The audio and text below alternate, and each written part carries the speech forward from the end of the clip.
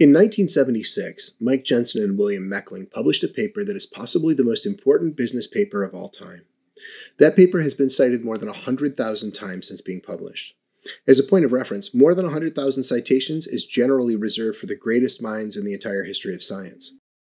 The list of people with more than 100,000 citations includes people like Einstein, Sir Isaac Newton, Charles Darwin, and Adam Smith, the founder of economics. Why was this paper so important? Well, stick around and I'll explain it to you.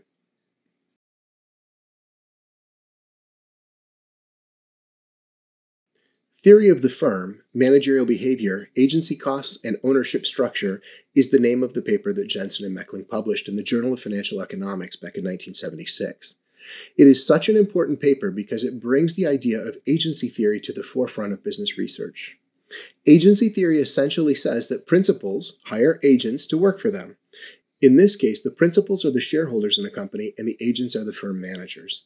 However, unfortunately, the two groups have misaligned goals, objectives, and most importantly, incentive structures.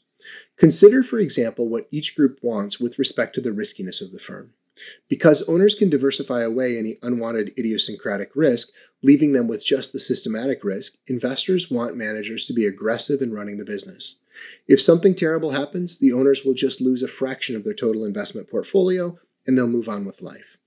Owners want their agents to take calculated chances and to push for growth and results at a very high level. Compare that with the motivation of managers. The managers in that firm cannot diversify away their exposure to the company because their paycheck, benefits, and potentially personal identity are all tied up in the company for whom they work.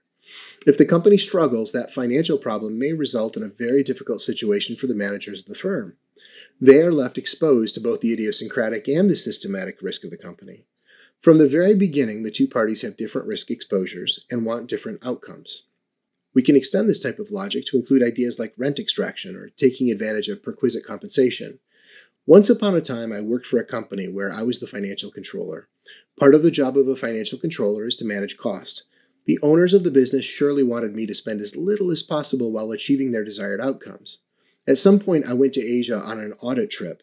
I was faced with a dilemma. Should I fly business class, arrive refreshed and ready for work, and maybe even enjoy the trip a little bit more? Or should I fly coach and save $5,000 on the difference in ticket prices? This is a perfect example of the principal-agent problem.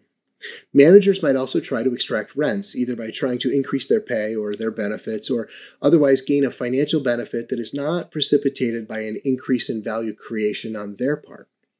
If you think about it, you will quickly realize that most employees face the tension of doing what is best for themselves or what is best for the shareholders, literally every day in a variety of ways.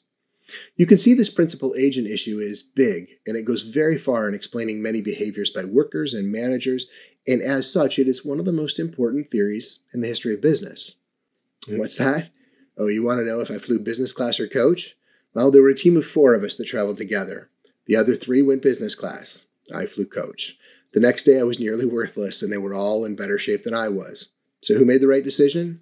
It leaves me wondering if it was worth paying $5,000 more just to be in better shape for one extra day on the trip or not.